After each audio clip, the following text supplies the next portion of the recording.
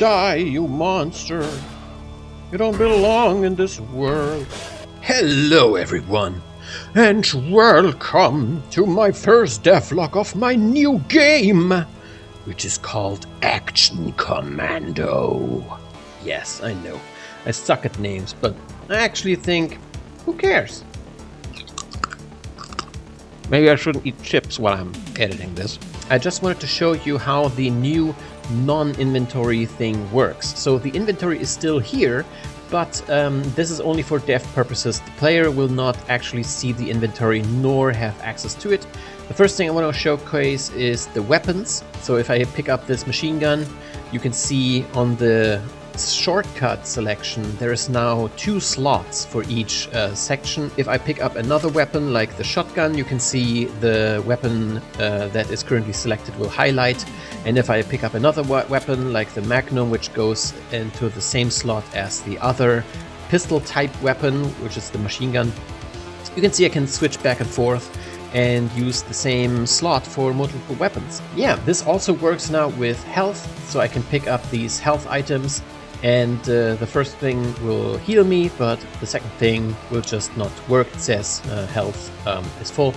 I can pick up pistol ammo, and when I hit the limitation, it will just say like pistol ammo is full. If I wanted to change the amount the player can carry, I can simply change the stack maximum. And this also works with upgrade items. If I pick them up, they just auto-use. In the final version, there will be like a pop-up window saying like, you got the dash boots or whatever. And the last thing I wanted to show is with key items. There will be like on the top of the screen, there will be like a list of key items that you pick up in the map, something like that. And for each map, all the key items will reset. So if I want to interact with this door, it doesn't work. But as soon as I pick up the keycard, I can just open it. As a little bonus, I just wanted to showcase how I make rooms. Because I've been asked, and also I'm kind of considering turning this into a map editor, so tell me if you think the system is cool or whatever. If I wanted to add a room, all I have to do is I drag it into the map, and I set the Z height to 0, because I like to start all my maps on the Z level of 0. And then I just drag it into the position. And now I can add a door. So as you can see on this panel, I can select different floors, different walls. I can add segments basically.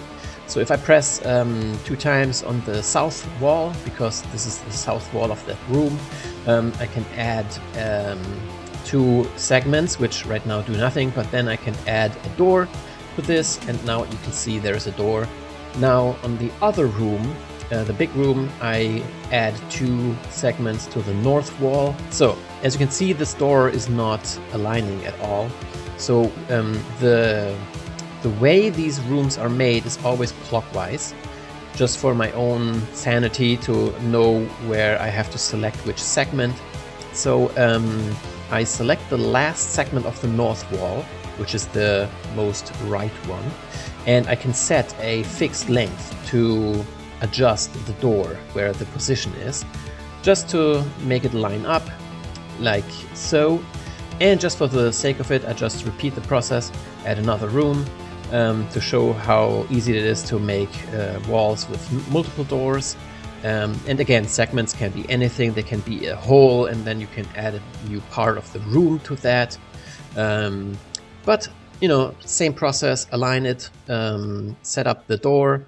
And now I can select the big room again, and to the north wall I just have to add 2 more segments, because it's always a left, you know, it's the left part of the door, then there's the door part, and the right part of that is already existent. So I can arrange that, add it as a door, and Bob's your uncle. Okay, now I can add doors. Let's add a regular door over here, drag it into the map, just align it. And then on this panel, I can simply select which rooms are connected to this door. I can do the same one over here, just to spice things up. I can select a activatable door. Activatables are objects in the world that can be activated by switches or triggers of any kind. Now I add this. I can also change the color. I can also change the material over here if I want. And now let's add a switch.